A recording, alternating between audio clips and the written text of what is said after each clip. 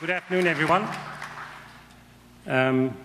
Women's health. So allow me to say a couple of words about women's health. Why women's health? I've been involved with reproductive health for most of my career. I think we need to realize that women's health is not simply reproductive health. It's an example of population health, where health is defined by the World Health Organization is not merely the absence of disease or infirmity, but a state of complete physical, mental, and social well-being. The slogan, "Healthy Women, Healthy World," embodies the fact that women play a critical role in maintaining the health of their families and their community. Therefore, it's important that women know of and have access to important preventative healthcare services that will ensure early detection of medical problems and in doing so maintain good health. So we believe that this MedTalks will provide information and education that will help women achieve this goal. So this brings me to Dr. Paula Gordon, who is our first speaker of the day.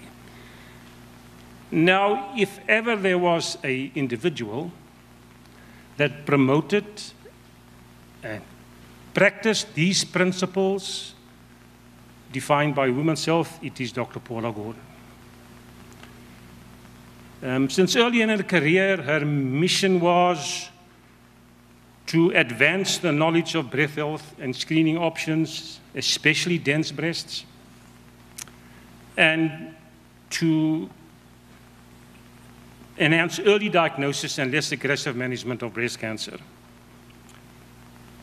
She not only did extensive research to achieve this and published numerous articles, but she's also a tireless teacher, not only of medical learners, but also of the general public.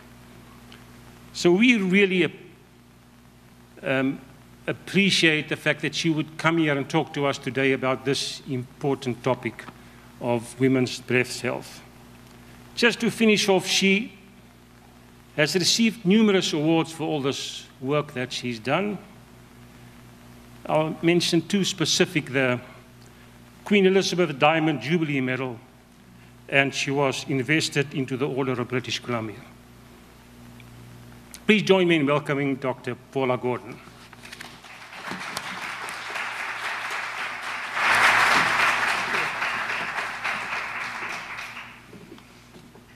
I'm so thrilled to be here. Thank you for inviting me, because it is very important to me that as many as possible in the public are educated about breast health and breast density. So I want to start with a show of hands. How many of the women here know what your blood pressure is? Put your hand up and hold it up. Leave it up. Okay? Now, leave your hands up and keep your hand up if you know your breast density category. I'm glad I'm here. Relax. Breast density is an important piece of health information, like your height, your weight, your blood pressure, and even your cholesterol level. So here are my disclosures. I'm here on a volunteer basis, as you've heard, and I don't receive payment from industry or anyone else to give lectures on breast cancer.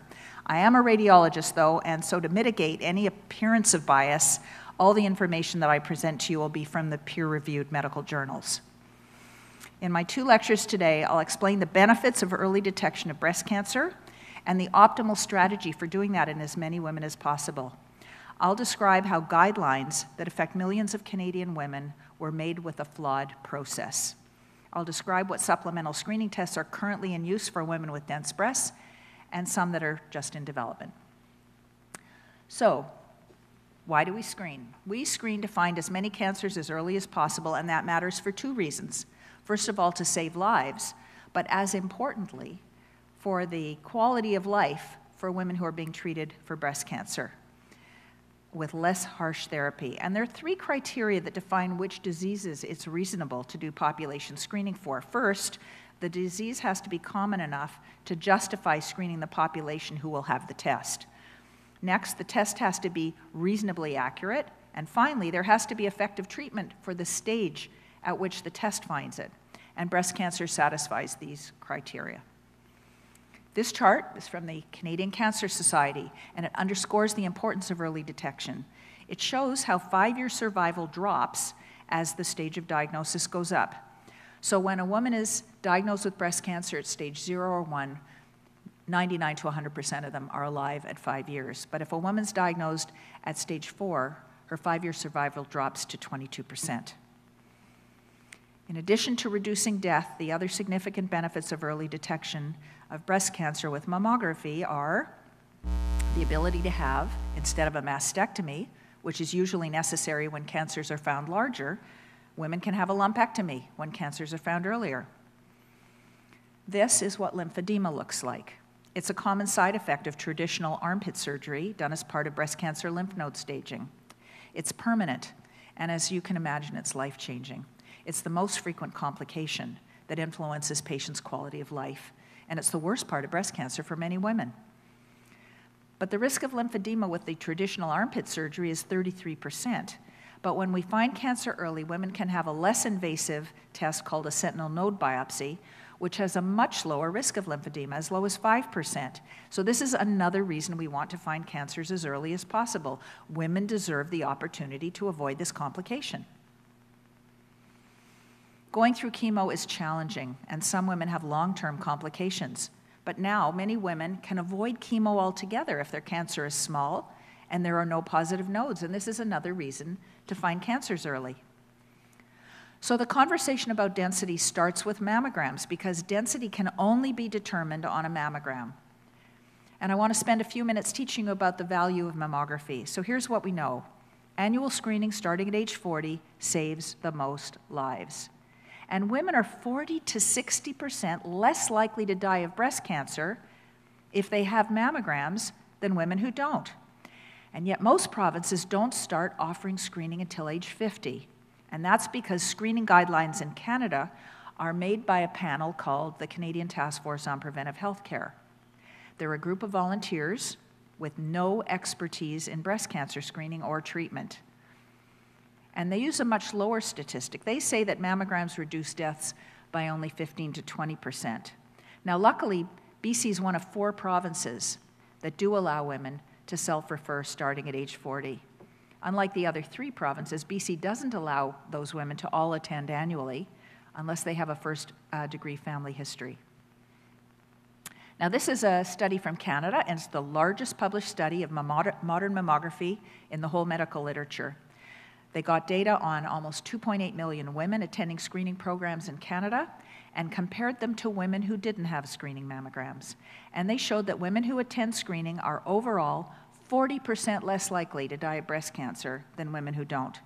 And for women in their 40s, they're 44% less likely to die. And there are many other high-quality, non-randomized studies that our task force ignored. So if you want to reduce your chances of dying of breast cancer, it makes sense to start having mammograms at 40. And as I said, we're lucky that in British Columbia, women can start at age 40. Now, in spite of the fact that BC's way ahead of the game that way, we do have a problem in British Columbia, and that's that women need a doctor's requisition. Sorry, not a requisition. Women need to give the name of their family doctor or a nurse practitioner to have a screening mammogram. And you all know that there are almost 1 million people in British Columbia that don't have a family doctor. So I'm hoping to change that. Also, because of misinformation and confusion from our task force, only about 25% of eligible women in their 40s are taking advantage of our screening mammography program. And I hope if there's anybody in the room here who's reluctant, I'm hoping I'll have you persuaded by the end of my talks. So here's some hot off the press research. My colleagues in Ottawa worked with Stats Canada to publish this paper a few weeks ago. They looked at the stages of cancer diagnosed, and they compared the provinces who start screening at 40 with the provinces who don't start until age 50. And in provinces that screen in the 40s, more women are diagnosed with stage 1 cancer and fewer with stage 2 and 3. And that applied not just to women in the 40s, but also to women up to age 60. So what this has shown is that screening in the 40s benefits women in the 40s and the 50s. It makes sense to screen women in the 40s. They're often caring for young children and aging parents. They're working and contributing to the economy. They are not expendable, and they deserve the opportunity for early detection. But as good as mammograms are, they're not perfect, and they don't find all cancers. And when a cancer is present and we don't find it on a screening mammogram, it grows. And it's usually diagnosed when it's big enough to be felt as a lump. Now, when a cancer is found at some point after a woman's last screening mammogram was negative, it's called an interval cancer because it was diagnosed in the interval between planned mammograms. Most of them are larger at diagnosis, and they're more often lymph node positive than screen-detected cancers, and they have a poor prognosis. So an important goal of screening is to reduce interval cancers, and we have to get better at finding cancers on screening tests so they don't become interval cancers. And that means that some women need extra tests, not instead of, but in addition to a mammogram. So with that long intro, I can now get into the part about breast density. Ideally, all average-risk women should be offered annual screening mammograms starting at 40, but women who need more are those who are at higher risk than average, including women with dense breasts. Now, the average lifetime risk, I'm sure many of you know the number, is 1 in 8, or 12%. And you probably know that women who have a BRCA mutation are at a very high risk of breast cancer, some as high as 72%. Now, there's several online risk calculators.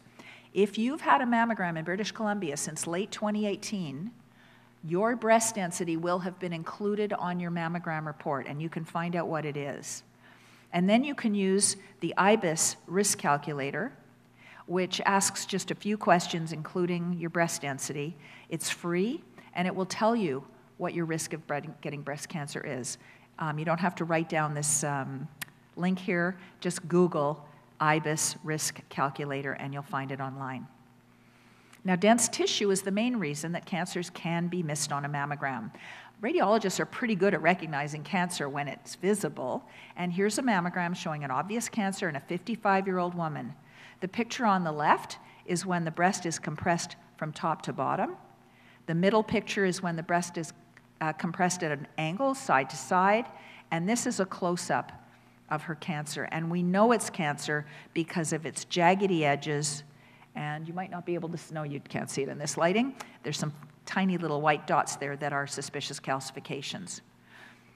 And the reason we can see it so easily in her is because the cancer is white and the rest of her breast is dark gray, which is fat. But not all women's breasts are like this. So just try to remember, for now, what this cancer looked like for the next few slides. So this woman's breasts are almost entirely fat, and on a mammogram, fat is dark gray. There's virtually no breast tissue in her. The white lines you can see are blood vessels and what we call Cooper's ligaments. If she had that cancer from a couple of slides ago, we'd have no trouble seeing it in her fatty breasts. But these breasts are normal too, and they have a lot more white stuff, and that white stuff is normal breast tissue. And we call it dense because it blocks the passage of X-rays through the breast. If she had that cancer, there'd be an excellent chance that we'd find it in her mammogram. But these breasts are normal too. So unlike other organs in the body, like the chest and the kidneys and the livers, which all look the same in anybody, breasts look really different between one woman and another. And when breasts get denser and there's more white tissue, it's harder to see cancers, which are also white. It's like, we say it's like trying to see a snowball in a snowstorm. It would be challenging or impossible to see cancer in her breasts because it can be masked by the normal tissue. And in her, there's a cancer hiding right there, and we don't see it. And some women's breasts have virtually no fat, and they're all dense, like these. Even a large cancer can be missed in this kind of breast tissue. And in fact, mammograms miss as many as 50% of cancers with women this dense.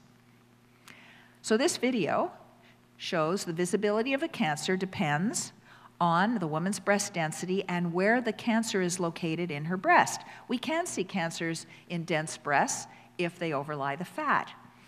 But for example, these are 3 screenshots from that video I just showed you of the woman who had category B density, which we call scattered densities. The picture on the left shows the breast without the cancer in it. The middle picture shows that we can see the cancer if it's over the fatty part of her breast. And even though she has hardly any dense tissue at all, the picture on the right, the cancer's here. And just unlucky for her that it happens to superimpose the very little breast tissue that she has. It's still camouflaged in her and it would not be seen. So radiologists divide breast density into 4 categories, A through D. And look at this, like the examples I just showed you, these are really different looking breasts, but they are all normal. Categories A and B are regarded as non-dense, C and D are regarded as dense. And 43% of women over the age of 40 have dense breasts. It's normal and it's common.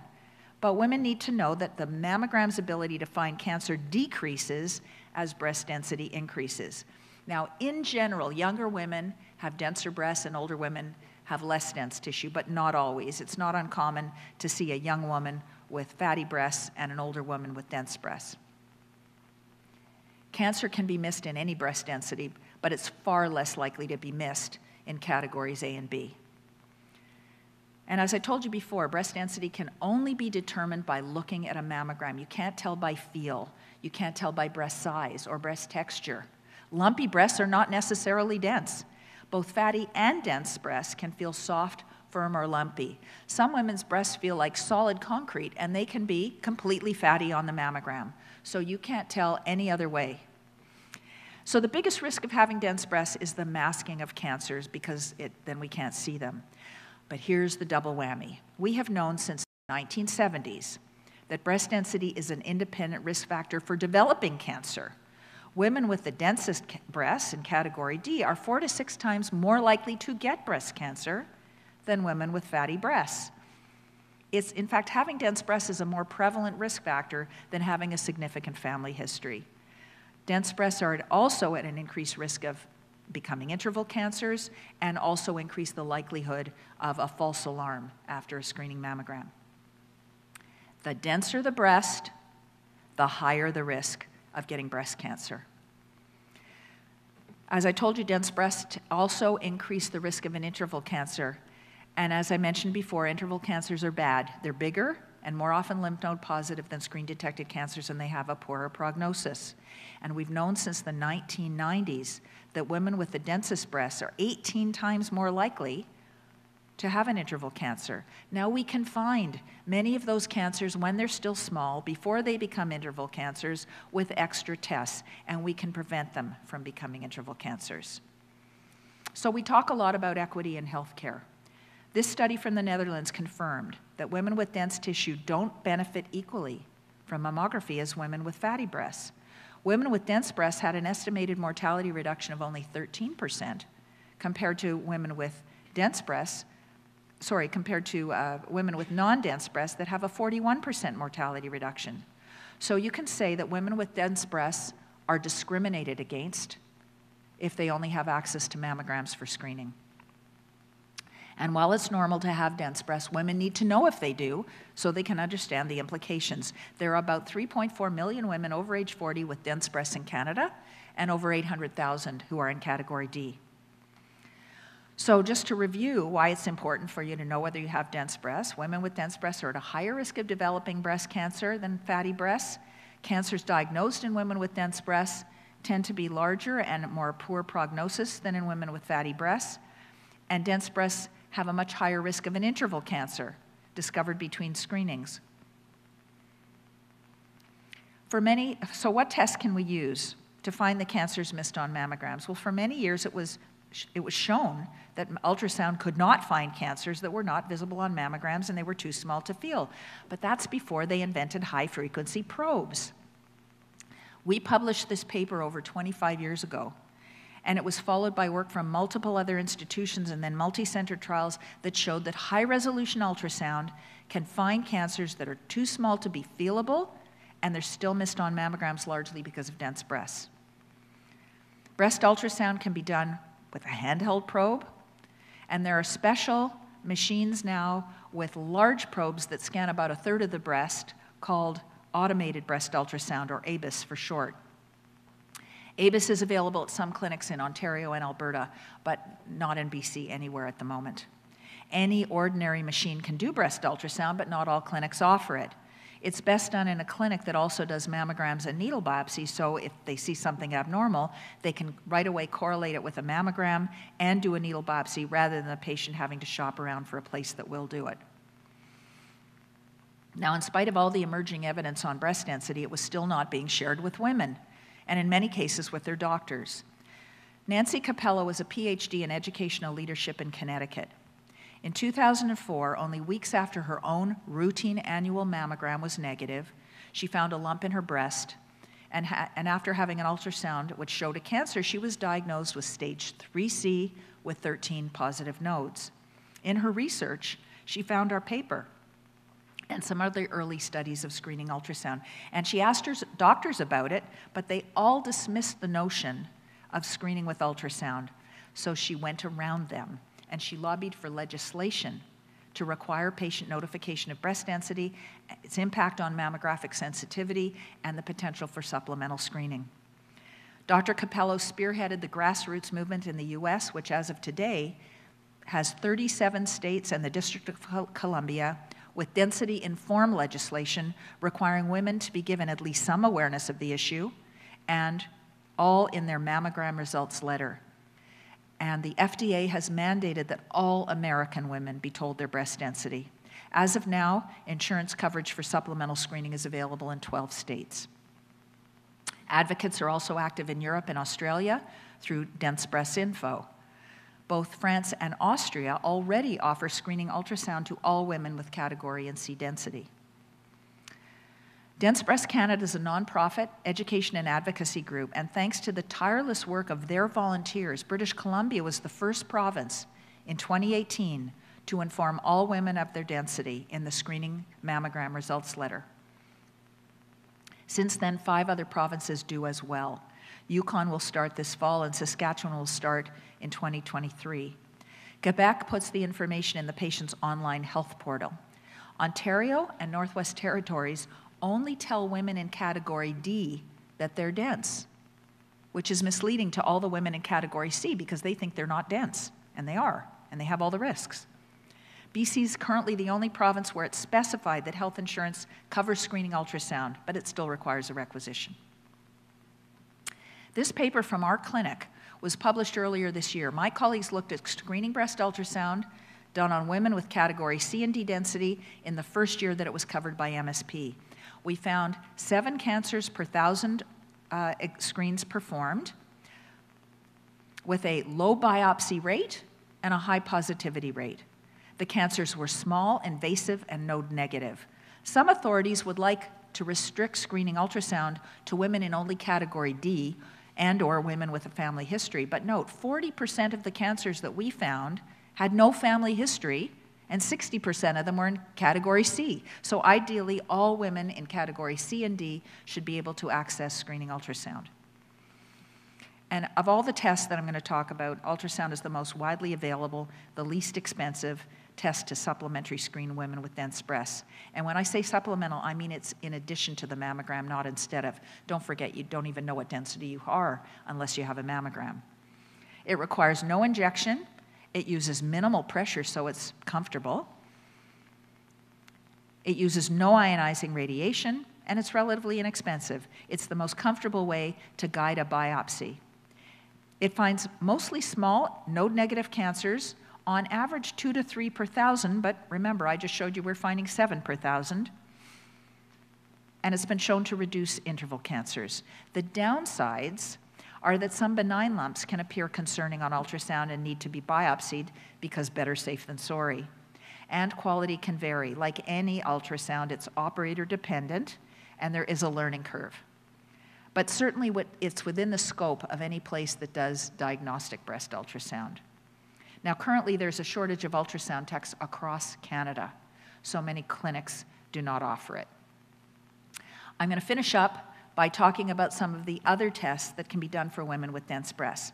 Tomosynthesis is sometimes called 3D mammography, digital breast tomosynthesis, or just TOMO. It received FDA and Health Canada approval in 2011, but it's still not widely available in Canada. It increases cancer detection and it reduces false alarms from screening mammograms. But the task force says there's no evidence to support using it. It's used for screening only in some locations in Alberta or through participation in research in Vancouver and at some sites in Ontario and Quebec.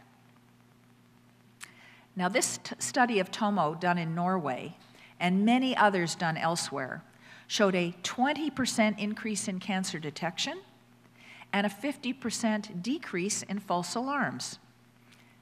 So this is the holy grail of screening mammography. That's the weaknesses of screening, is that it doesn't find all cancers and there's too many false alarms. But this actually fixes both. Tomosynthesis is most helpful in category B and C breasts, and that's because in category A, we're finding most of the cancers just on screening mammography, and in category D, they're hidden because even with TOMO, they're still surrounded on all sides by normal tissue, the snowball and the snowstorm effect, so we can't see them as well. The research question in this Italian study was, if we use TOMO as screening, do we still need to do screening ultrasound? The short answer is yes. They screened over 3,000 women with TOMO and ultrasound, and the ultrasound detected nearly twice as many additional cancers as the TOMO. So doing 3D mammography doesn't eliminate the need for supplemental screening in women with dense breasts, but it's still worth doing because it does find more cancers and it reduces the false alarms. MRI has been used for women at high risk for decades. The woman lies face down with her breasts hanging into these slots that you can see with the red arrows, and the table is rolled into the magnet. It has the highest cancer detection rate, between 10 and 16 per thousand in the first round.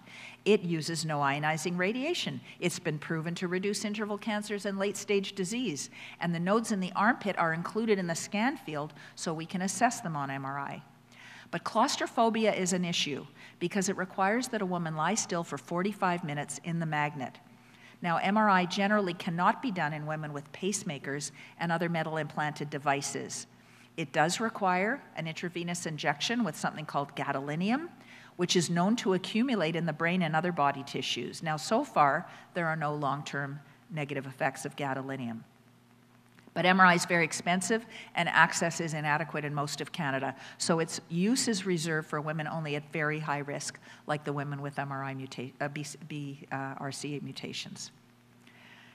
In this trial in the Netherlands, MRI is being offered to women with category D breasts, but no other risk factors, after a negative 2D mammogram in a randomized trial. In the first year, MRI found 16.5 additional cancers per thousand after a negative mammogram. Now remember, mammograms find about 5 to 7, and this is finding an additional 16.5. Because it was a randomized trial, 40% of the women who were offered the MRI said no thanks. But the women who did have MRI had 6 times fewer interval cancers compared to the control group. And remember, minimizing interval cancers is one of the goals of screening. Researchers in Germany investigated the benefits of MRI screening in all women aged 40 to 70 at average risk, including all categories of breast density, not just the dense breasts, and they found an additional 15.5 cancers per thousand. So as a result of these and other studies, the European Society of Breast Imaging issued new guidelines earlier this year. For all women aged 50 to 70 with category D breasts, they now recommend screening breast MRI preferably every 2 to 3 years, but at least every 4 years. They acknowledge that it might also be valuable for women who have less dense breasts, like category C, but more research is needed. And if MRI is unavailable, they say that ultrasound in combination with a mammogram may be used as an alternative. So you ask, why not do MRI for everyone? Well, I've told you it's expensive, and there are not enough MRI machines or trained personnel to run them. Not everyone can have MRI, people with kidney problems, pacemakers, or other implants, or those with claustrophobia. And it's that IV injection of gadolinium, although, as I said, there's no harmful effects at the time, so we have no hesitation to use MRI for women at very high risk, like the BRCA women. Now, there's a faster way of doing breast MRI called abbreviated MRI, and instead of the conventional scan, which takes about 45 minutes in the scanner, this one's only about 10 minutes. And it would make it less expensive and might make it more tolerable for women with claustrophobia, but it still requires the intravenous gadolinium. So who should have screening MRI? Well, this list is likely to change with additional research, but as of now, the American College of Radiology recommends women with a calculated lifetime risk of greater than 20%, so that includes women with genetic mutations, women who've had chest radiation for lymphoma, women who have dense breasts, who've had cancer, and all women who've had cancer before age 50, including women with non-dense breasts. In Canada, the availability of MRI is much more restrictive. Another test showing success in dense breasts is called molecular breast imaging. It's a nuclear medicine test and uses an injection of radioactive material. It was pioneered at the Mayo Clinic and is not offered anywhere in Canada. The radiation dose to the breast is about 4 times that of mammography, and unlike the low-dose radiation we get from mammography, this is higher dose, and it's not limited to the breast. The radiation is to the whole body, especially the pelvis, and it finds about 7 to 8 cancers per 1,000. The last test I'll discuss is called contrast-enhanced mammography. It's an up-and-coming test and has been purchased by multiple sites in Canada. It uses upgraded mammography equipment, so there's no need to buy expensive new equipment. It uses the same intravenous that we use for CAT scans, so gadolinium's not a concern. It has a similar cancer detection rate to MRI, but it's faster and cheaper, and it has been proposed as an excellent alternative for women who can't tolerate MRI. Now, breast self-exams are discouraged by the task force, but since no province in Canada is doing optimal screening, and by that I mean annual mammograms starting at age 40 for all women, and very few are offering supplemental screening for women with dense breasts, how are we going to find all those cancers earlier? Women are told that they should be breast aware and see their doctor if they notice a change in their breast, but how do you know that there's been a change if you don't know what your normal feels like? And every woman's breast texture is unique to her. Everybody's got lumpiness and texture. And even if a family doctor did a breast exam every year, we can't expect them to remember what a woman's breast felt like last time they examined her. But an individual woman who does breast self-exam is going to be more expert than any healthcare provider, and she's more likely to notice if there's been a change. So I recommend that all women do breast self-exam, especially those having a mammogram only every 2 years, and women with dense breasts who aren't having supplemental screening. Please do breast self-exam. If you are destined to get breast cancer in the future, please help us find it as early as possible. Now, there are lots of videos on YouTube showing you how to do breast self-exam, but my favorite is by a breast surgeon in the UK who's had breast cancer herself, and her name is Liz O'Riordan. Now, I don't expect you to copy the link, but maybe Jane will send it out to everybody after, or you can just Google on, not Google, go on YouTube and do breast self-examination, Dr. O'Riordan, you should be able to find it. Now, you might wonder how this Canadian task force came to their dangerous guidelines. You should know that there are international standards on how to make guidelines, but the Canadian task force didn't follow them because they ignored experts, they ignored observational studies, and they didn't have any patients on their panels. They didn't consider the benefits of less aggressive therapy from treatment. They numerically overstated the risks of screening, and they referred to recalls as false alarms, as false positives instead of false alarms. False positive means we told you had cancer when you didn't. False alarm is there's something on your test, we need to do a little more testing. They recommended against supplemental screening for women with dense breasts without reviewing the available evidence. And what's really unfortunate is that other organizations, even the Canadian Cancer Society, support the task force without doing their own review. So it creates an echo chamber. These guidelines are leading to unnecessary deaths and late diagnoses, which require aggressive therapy and cause unnecessary suffering. So the take-home points from this talk are that dense breasts are normal and common. Women in British Columbia are notified of their breast density on their screening mammogram, and women should understand the 2 risks of dense breasts, the masking and the increased risk. I'm going to stop there, and thank you for your attention. I'm looking forward to your questions later.